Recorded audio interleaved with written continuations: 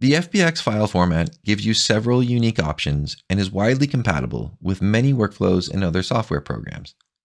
The Fbx file format is essentially a modernized version of the OBJ format and can contain more information about your model. In addition to containing geometry information, color information, and normals information, the Fbx file can also contain layer information, part information, and camera information. This can enable more efficient workflows. For example, complex models can be edited with ease in other programs. And if you plan on rendering, you can set up the cameras inside Gravity Sketch with viewports. And these same viewports carry over to other programs as cameras. In addition to this, Fbx files can also contain Nurbs data too, in the event that you have a model composed of polygon data and Nurbs data. In the advanced settings, you have the option to choose between Mesh, Nurbs plus Mesh, and Full Data. Mesh will convert everything to mesh geometry. Nurbs plus will retain any Nurbs data and export that alongside mesh data.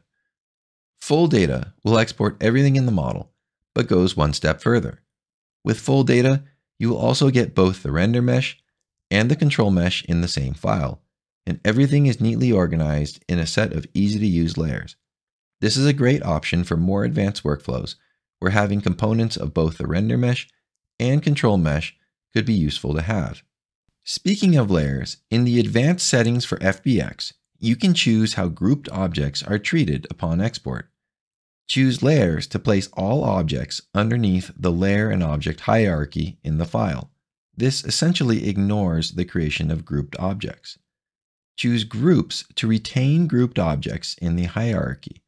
If all the objects are grouped on the same layer, the group will be placed on its own layer.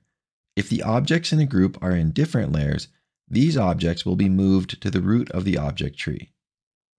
Fbx files work well in Rhino, Blender, Maya, and Keyshot. They do not work well with Alias or SolidWorks.